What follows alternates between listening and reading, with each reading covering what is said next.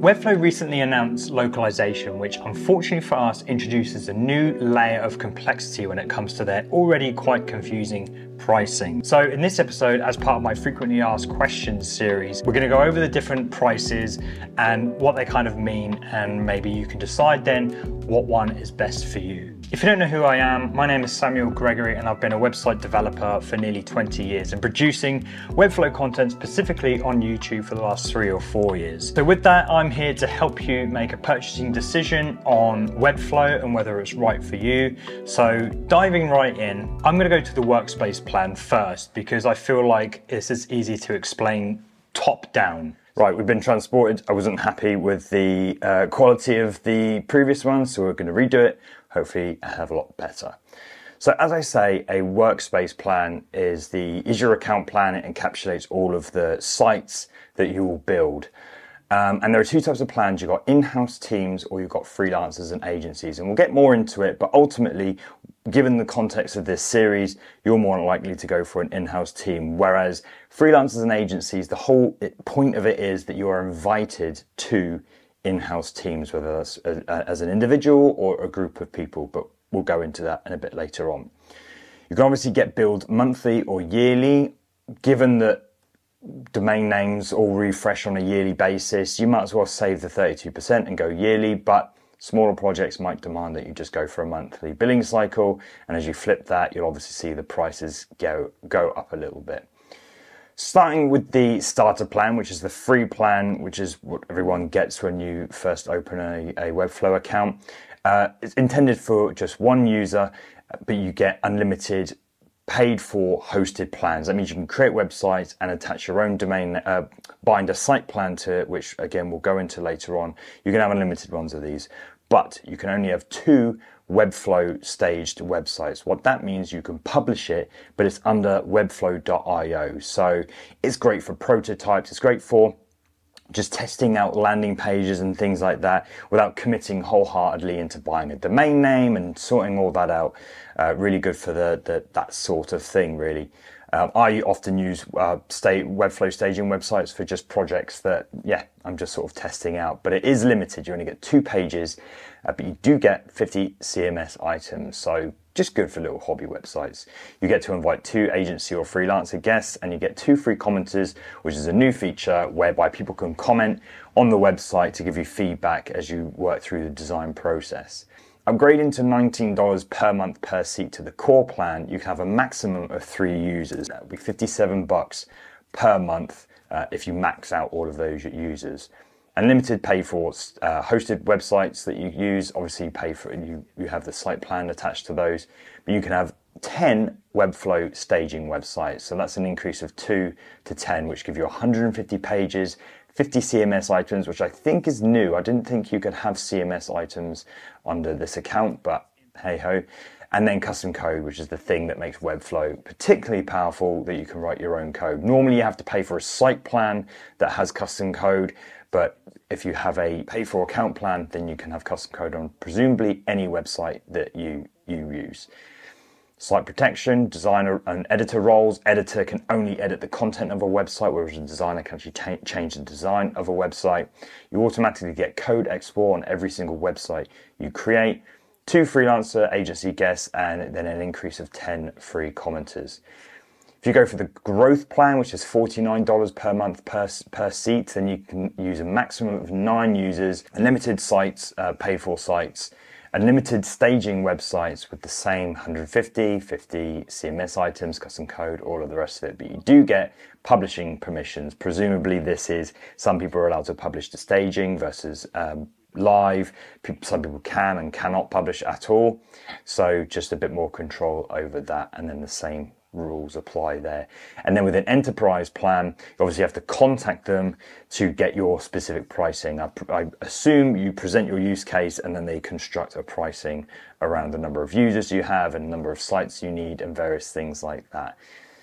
So that's Workspace plans for pretty much 90% of people. I would say that this is an option here because in real world usage, teams like to launch other little websites here and there, whether they're learning, whether they're teaching staff or training staff. It's nice to have the option of more Webflow staging websites, not necessarily published websites under a unique domain name, but just something they can play around with. I often see this on a lot of accounts that I have access to. So then we move on to freelancers and agencies, and like I say, the intention here is for these people to be invited to in-house teams. However, they can operate independently, and you can create sites just like you can on the other plans. They are a bit more limited, they are little bit more cheaper, but like I say, the idea is that you're being invited to other teams. Start a free account, 1 user, 2 Webflow staged websites, and then you can have 2 agency or freelancer guests given access. I'm going to find out what guests is. I'm going to put it on the screen because I'm not quite sure what they mean by guest here. And then 2 free commenters, so just a basic account. Freelancer account, which is the one I use, $16 per month per seat with up to 3 users. What you kind of have people come and go, so it's not 3 is quite a nice little number there. You get 10 staging websites here, full CMS access on all of those staging websites, which is great. Free guest access, basic roles and permissions, which is design and editor. I don't know why they simplify this. I wish they would build it out, because I think basically its core is comparable to the freelancer and agency account, but hey ho, it is what it is.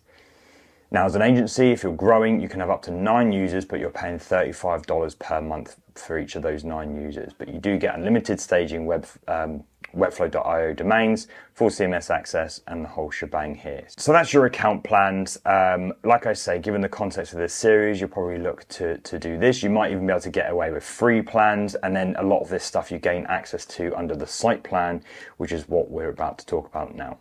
So with each website that you want to publish under a unique domain name, that's yourcompany.com, whatever it is, you're going to need to attach a site plan to that. You can get away with a free one, which is, again, those webflow.io domain names that we spoke about. You only get 2 pages, 50 CMS items, and 50 form submissions over the lifetime of the website. That doesn't renew every single month.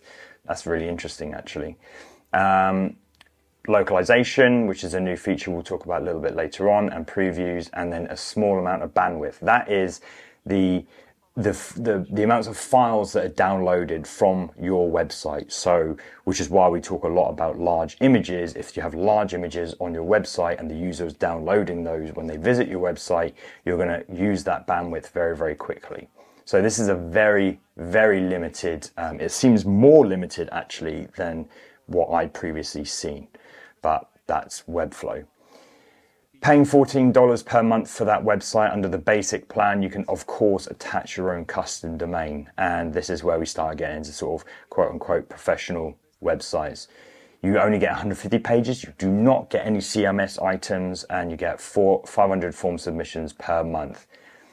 Probably more suitable to landing pages and sort of very, very small, simple websites, again, because you don't get any CMS items. All the rest of it with an increase on bandwidth and the number of visitors that can actually visit the website. CMS plans, which is most of the time the plan that I work with, just because it gives you those 2,000 CMS items, and then just a general increase all round. And of course you can see that they suggest it here, but that's $23 per month for that website. Build yearly, because once again, you can flip between yearly and monthly. Again, attach that custom domain, which is kind of the whole point. You get 1,000 form submissions, you get content editors, you get site search, a massive increase in bandwidth, and a massive increase in visitors. Like I say, most people are going to be well suited for the CMS plan. However, if you need that little bit more, for $39 per month, you can have 10,000 CMS items, 2,500 form submissions, 10 content editors. You get the form file upload. That's a little widget that enables someone to upload files to your system. Never used it myself. There are other ways to do it. And then increase in bandwidth and visitors. And then finally, the enterprise solution, you have to contact them and tell them your use case. Now, I will say that I've heard horror stories of tens of thousands of dollars per month for websites. Again, contacting them is probably possible here, but just go under the expectation that you will be paying a lot for this plan. But I think the price fluctuates depending on your use case. So there's the site plan general, but they do have the e-commerce options. Now you don't need a CMS plan here it's not a bolt-on basically. So if you are running a shop, you've got 3 options here to enable that to happen.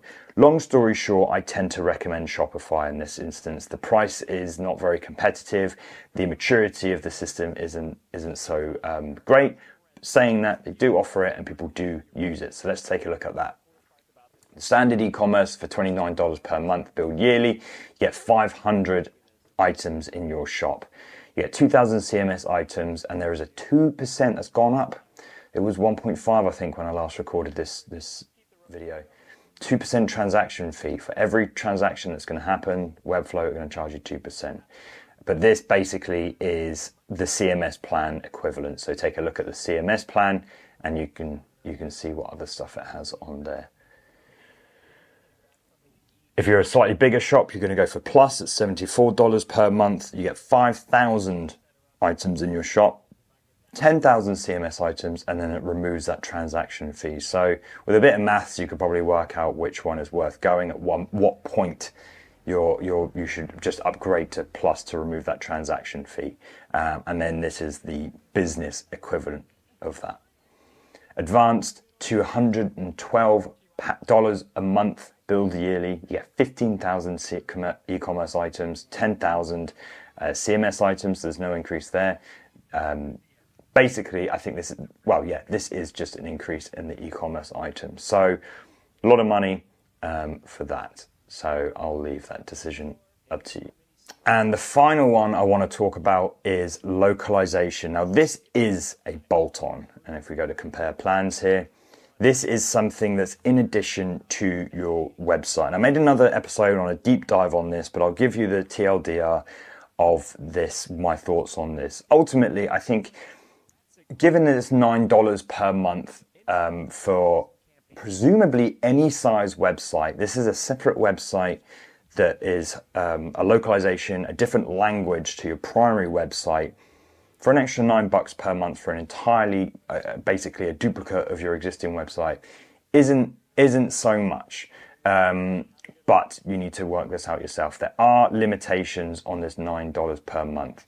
You can add only 3 languages to that website. You get the translation, which is really great. And again, you should watch my other episode on that. CMS localization, which is really great too. And static page localization. Basically, you get to translate all of your pages. I think they're just bulking it out here. And localize SEO, that's the meta information per page. You'll notice what you don't get is styling and image updates per localization. The biggest criticism I've seen online about this is that, let's say, for example, Arabic, which is right to left language. You can't right to left that language because you can't change the style depending on the languages, which is just wild. I've not come into contact with that. I've just seen a few comments floating around on YouTube. Maybe it's an assumption at this point, but this doesn't enable, the $9 per month doesn't enable you to change the style, colors, all the rest of it based on that language. So once again, $29 per locale, so per language, and you can only have 5 of those. Get all the translation stuff, and then once again, you get the asset localization and localized URL. Presumably this is, okay, so you can just change the name of the slug rather than just let it be the language. And then automatic visit routing. This seems a real big deal. So if someone goes to your website, you know, they're in France and you've got an English website, you have to provide the mechanism to get them to that French website, which, you know, a lot of websites do actually utilize. Whereas to automatically route them based on their location, it's a big deal. So you're paying $29, an extra $20 for the ability to do some very basic things. And then, of course, they offer the enterprise solution, which you can contact them. So let's take a look at this, because again, the last time I recorded this video, they were only offering the $9. So let's just have a look at that.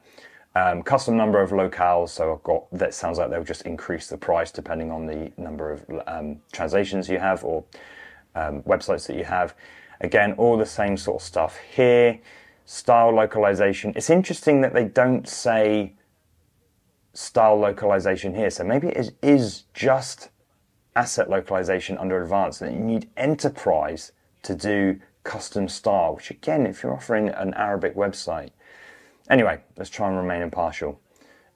Element visibility, same thing as style, and enterprise scale. So, you know, you get a lot of stuff, but I just don't know how much this is going to cost, as with all the enterprise solutions. So it's a cool feature, very welcome feature, but I do think it's slightly outpricing people potentially. And the incentive to upgrade is too, you know, it's not, I think these should be offered across the board. Anyway, just a quick one on services like Airtable that people use to bypass the CMS limit on Webflow. I don't want to get too technical, but ultimately this is not a great thing for SEO. It's great if you're building an application and you don't have to rely on SEO, because long story short, Webflow needs to make a call to Airtable and then collect the CMS data and then bring it back onto the website after the page loads. So the page is empty when the user first lands on it, which isn't great, as you can imagine. So there are ways to bypass the CMS limit, but it's case by case basis. If you're a marketing website that needs to leans on SEO, requires SEO, then you can't look at Airtable as an alternative to the CMS plans. So there we go. I hope this was helpful in helping you sort of break down the different prices. If you have any questions, then leave a comment for me down below, or go to flowstate.dev or jupiterthedraft.com and you can ask me a question there and I'd be happy to help you out. Take care of yourselves and I'll see you in the next one.